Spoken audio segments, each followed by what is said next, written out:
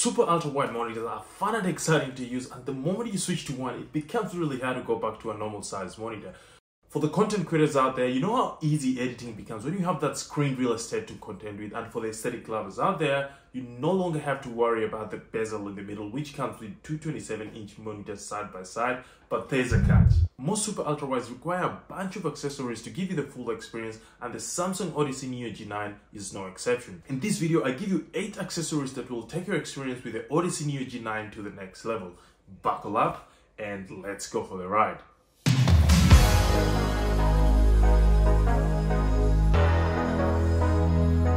Getting into it, while this might be subjective, getting a monitor amp elevates your user experience, and for few good reasons. First and foremost, a monitor amp adds so much ergonomics to your setup by allowing continuous adjustments and orientations. Case in point, I'm able to adjust my monitor further back, closer to my face, swivel left or right, and that allows for the ultimate user experience. Something to note though, before buying one, you'll need to take into account the following. A monitor amp that can handle the weight of your monitor, cause the last thing you want is realizing your monitor amp can't handle the weight of your monitor after buying it. I'd recommend doing a bit of research before getting one, and once you've done that, you'll most likely bump into the HX Ergotron monitor amp or the Ergox monitor amp. My personal recommendation is the HX Ergotron monitor amp since it's the one I'm using, although it sits on the premium budget end of the market, but like they say, you get what you pay for. Secondly, a monitor amp instantly creates space and helps reduce visual clutter. Using my monitor as an example, I had it on its original start, and not only did it eat up a lot of my desk space, but also made the desk look so cluttered, which brings me to the next benefit of a monitor amp: cable management. As we all know, the cable mesh starts from the I/O plugged into the monitor, but the beauty about it is most monitor amps, if not all, come with cable management channels which help reduce the cable mesh, hence making your desk setup look aesthetically pleasing. Speaking of I/O, the Samsung Odyssey Neo G9 doesn't come with many ports, and the fact that it lacks a USB-C port and almost every device uses a USB-C, dongle is almost a necessity for one main reason: dongles offer hardware expansion. For those who've got a decent amount of accessories, this will come in clutch as you won't have to worry where your peripherals will be plugged. When it comes to what brand to go for, there's a myriad of brands to choose from, but if you'd ask me, Anker and Ugreen are my go-to dongles. Speaking of dongles, KVM switches are also a type of dongle but offer different functionalities. In case you didn't know, the Odyssey Neo G9 was specifically designed for gaming, and the fact that it doesn't have an inbuilt KVM switch means switching between computers and peripherals becomes hard. Let's say you wanted to switch between your Mac and PS5. With just a single key press, you'll be on your PS5 interface, which is an absolute time saver. They also offer multi-platform support, which allows you to control a variety of platforms and operating systems regardless of their configuration, and it doesn't stop there. KVM switches also help reduce visual clutter because they offer centralized control by offering one connection point for a host of devices, making it easier to manage and monitor multiple systems simultaneously. Since we've been talking about a boatload of peripherals being connected to your computer or monitor, here are a few must-haves for the Odyssey Neo G9. Starting off with the webcam, the Odyssey Neo G9 for the most part is just a display, and since our desk setup serve multiple purposes, a webcam is not only essential for those Zoom meetings, but also for the streamers out there. It comes in clutch whether you're deep in your gaming sessions or just a live stream on Twitch. When it comes to choices, again, it's quite subjective depending on your budget, needs, taste, just to name but a few. So the one I'm currently using is the Insta360 Link, and tell you what, despite the high price tag, it's got all the bells and whistles plus so much more. With features like face tracking, zoom in and out, all by use of hand gestures, your Zoom calls and live streams are about to go to the next levels, and that's not all. Thanks to its AI capabilities, you'll be able to explain things on your whiteboard while presenting with so much ease. On the flip side though, like mentioned earlier, it's quite expensive, and at 570 Australian dollars, it sits on the premium budget end of the market, but there's lots of budget options out there like the Logitech C922, C925E, the Brio 500, and if you want to go even cheaper, the C270 will only cost you 50 Australian dollars. Still on the subject of peripherals, the next important one is a monitor light.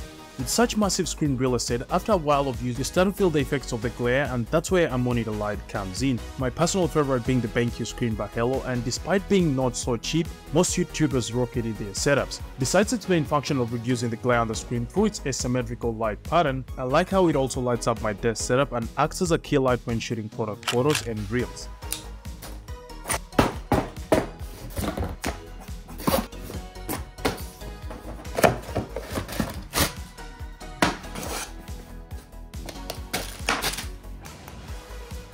Another thing I like about it is it leaves such a minimal footprint unlike traditional desk lamps, and the best thing about it is the controller is wireless. You simply turn it on by hovering your arm over the sensor. From there, you can adjust the brightness, temperature, or just set it to auto and it will give you the best settings. Attaching it on your monitor is super easy thanks to the adapter it comes with, and the light on the counterweight helps to further reduce eye strain by illuminating the wall. For those on a bit of a budget, the Qantas or the Xiaomi Light Bar would be good alternatives. Speaking of illumination, the Odyssey Neo G9 does come with a see-through light at the back of the monitor, otherwise known as the Infinity Core lighting, which has a bit of a futuristic look to it, but its luminance is not that significant. Although not a necessity, you could attach RGB lights at the back of your monitor for a more immersive gaming experience or just for that aesthetic appeal. If that sounds like a good idea to you, KVM light strips are a good budget option that offer excellent functionality. Moving along, like they say, sound is 50% of the viewing experience, and for the Odyssey Neo G9 that half is a bit wanting. At best, its built-in speakers are subpar, hence the reason why a pair of desktop speakers or soundbar would make a big difference, more so if you edit videos. While audio perception is subjective, there's certainly a baseline on what's good and what's not. In each case, the fundamental guideline should always be clarity, detail, dynamic range, and clear separation between the frequencies. I chose to go with the Kanto YU2 speakers, and they not only provide good quality sound, but are also an aesthetic masterpiece. Speaking of aesthetics, they come in a variety of colors, and you could always pick one that best suits you, whether it's black, oak, red, the choice is yours. I use them for video editing a lot, and the sound is super accurate for me to monitor my audio levels, the only caveat being they don't pack that much bass. As for the price, they sit on the premium budget end of the market, and they would set you back around 500 Australian dollars, which is about 338 American dollars. Again, there's lots of budget options out there, and at 159 Australian dollars, the Logitech Z4 or 7 would be a good starting point. For those keen for the sound test, here's how it sounds without the speakers. And here's how it sounds with the speakers. But each of the traits has a price tag attached to it. It's just like, do you want to pay the price tag to get? Finally, although not a necessity, a desk shelf is another accessory that would give your Odyssey Neo G9 that clean aesthetic look, and here's how. If you're like me and have a decent amount of accessories, it's inevitable to have cables sticking out and things looking disorganized underneath your monitor. A desk shelf makes things look more organized by hiding any cables that are sticking out. The one I'm currently using is the Desky Monitor Riser, and boy, does it make such a big difference. As shown in past videos, here's the setup without the riser, and here's the setup with the riser. Like most of the accessories on this list, there's a variety of options you could buy, or if you're good with the tools, you can even make one yourself. Well, that sums up some of my favorite Samsung Odyssey Neo G9 accessories. Let me know in the comment section which ones you like the most and any recommendations you'd have. If you've got to this point of the video, I want to say a big thank you, because you have no idea how much that means to me. Plus, it helps the algorithm push the video more. And while in that spirit, don't forget to like, subscribe, share, and click the notification bell to get notified whenever I post a new video. To see my in-depth review of the Samsung Odyssey Neo G9, check out this video. Until then, people of the internet, I'm signing out. See you on the next one.